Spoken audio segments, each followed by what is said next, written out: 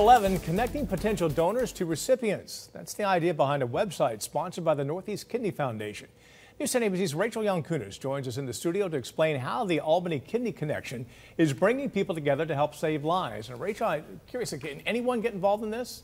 That's right. Anyone can get involved, Mark.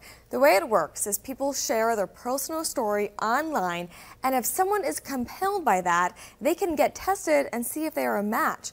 Now, one local woman has been on the transplant waiting list for 2 years. She tells me this new website could literally change her life.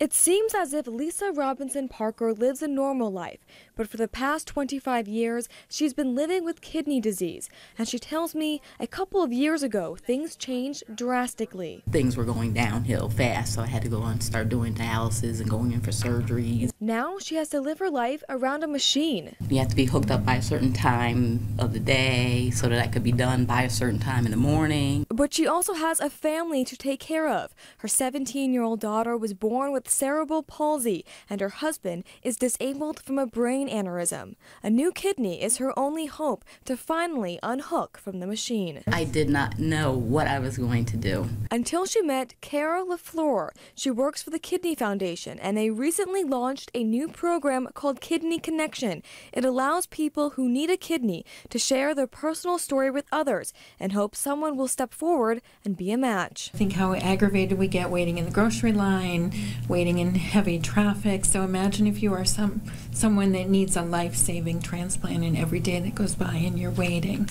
and waiting and waiting for that gift of life. Parker says she has the support of friends and family, but a stranger's support might just be the final piece. They're sacrificing their life and family to save someone else's life. So, I mean, I would be dedicated to them for life.